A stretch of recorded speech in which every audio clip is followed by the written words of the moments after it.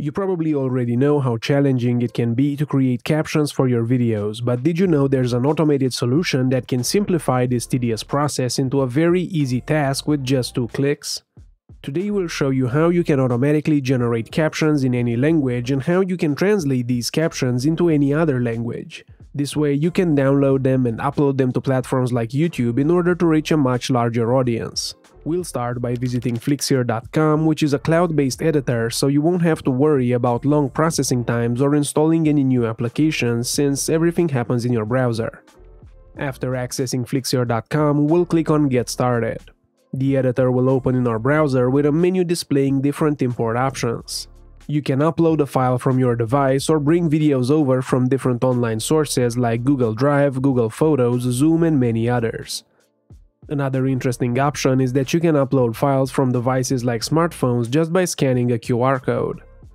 Once you've uploaded your video file, you can drag and drop it down to the timeline. When your video is on the timeline, you can generate captions.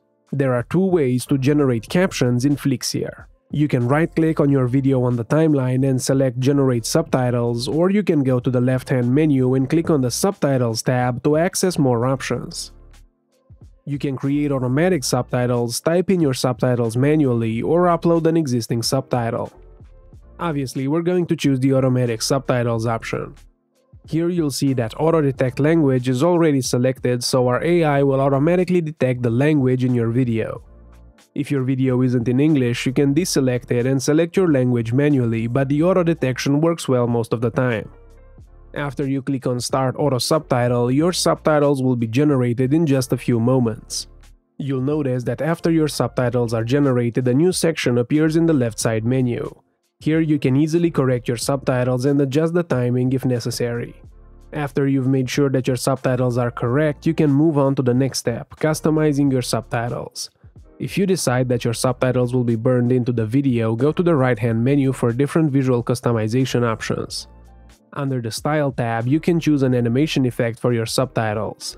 Don't worry, you can still customize the font, size, and text spacing of your subtitles even after you apply a preset. Moving on, you can use the canvas to reposition and even resize your subtitles manually. For more precise adjustments, you can always use the subtitle menu on the right. Now, if you're satisfied with your subtitle, you can just export the video and it will be ready for you to save to your computer or publish online in less than 3 minutes. But like I mentioned in the beginning, you can also translate the subtitles you generated into any language. To translate your subtitles, all you have to do is select them on the timeline and open the Translate tab.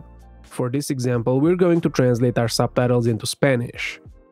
To do that, we'll click on Add New Language, then select Spanish from the drop-down menu and hit Translate to Spanish. Our subtitles will be fully translated into the selected language in just a few seconds.